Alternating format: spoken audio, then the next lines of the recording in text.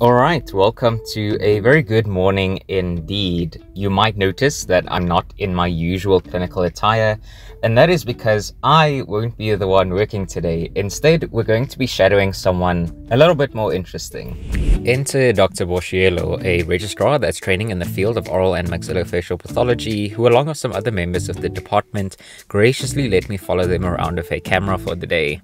To be honest, despite all the hours of studying for oral pathology exams, I'm not quite sure what it is that an oral pathologist actually does, so this will kind of be a learning experience for all of us today. So, without further ado, let's get into it.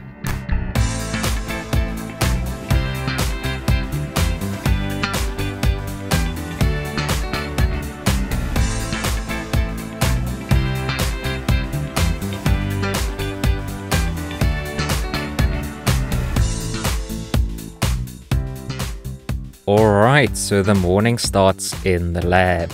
Typically, when biopsies get sent in, the first order of business includes providing some general descriptions and taking some basic measurements of the specimens so that the pathologist has that on record before the specimens get sliced up for microscope viewing.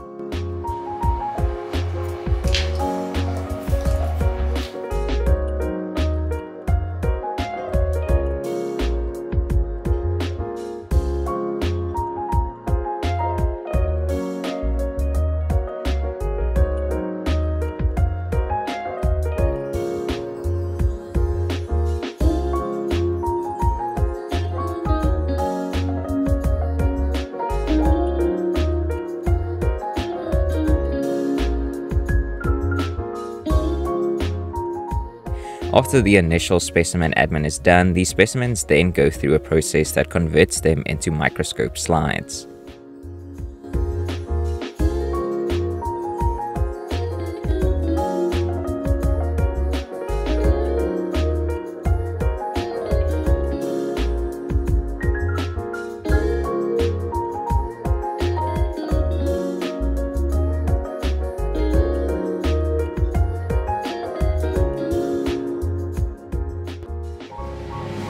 This is cool. And then you pick it up. Pick it up. Look at that. Oh, that's so satisfying. And that's it.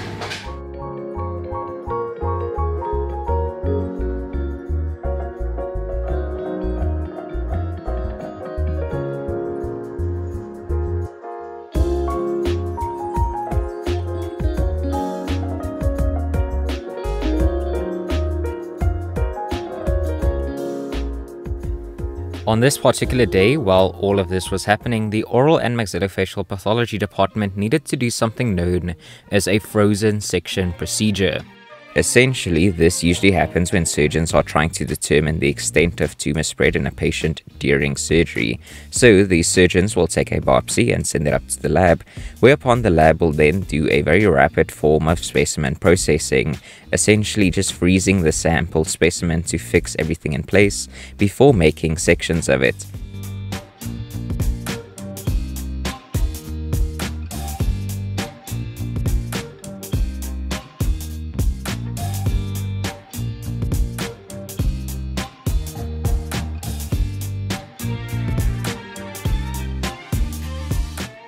And immediately putting it under a microscope so that the pathologist can have a look at the tissues and advise the surgeons on how to proceed.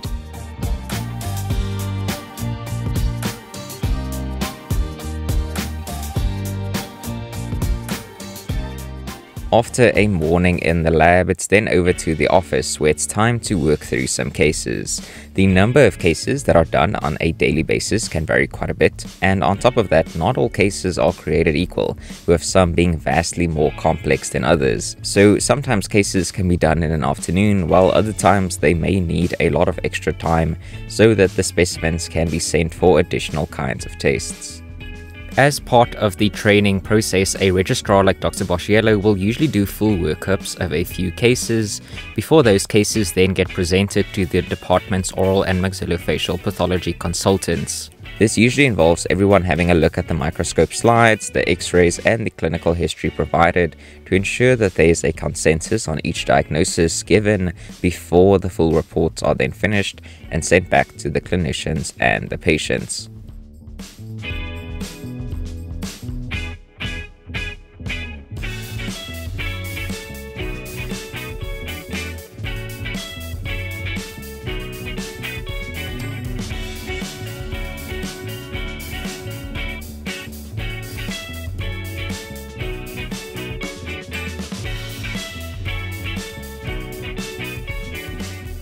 While I was there, I also had a chat with Dr. Boshielo about her experiences in oral and maxillofacial pathology, and these were some snippets that I really appreciated and wanted to end things off on. Histology forms such an important part of pathology, and every day I get to learn new things, and that for me is interesting. It's mind-blowing. I mean, I can't stop saying that every time I see a new case and it's still the same old diagnosis. It's mind-blowing because it really makes sense. It just makes sense. Sometimes I don't know. Remember, you're a registrar, you're being trained, so sometimes you don't know. You're going to say, I don't know. What I've learned from the Dr. Robinson, the most recently qualified consultant, when he was a registrar, whenever he was asked a question and he didn't know, he said he didn't know. Don't waste time trying to crack your head about things you don't have a clue about.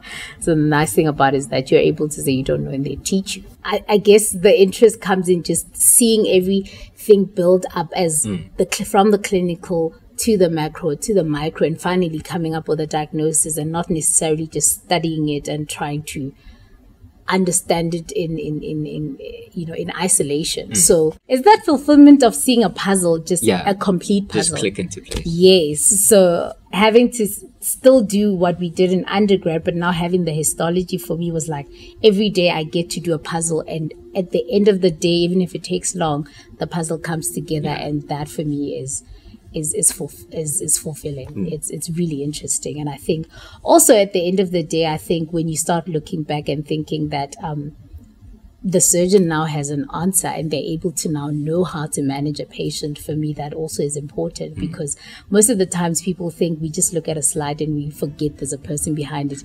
We actually know there's a person behind that slide, and we also value that so much that when we actually get to an answer, we already know that somebody's going to get closure.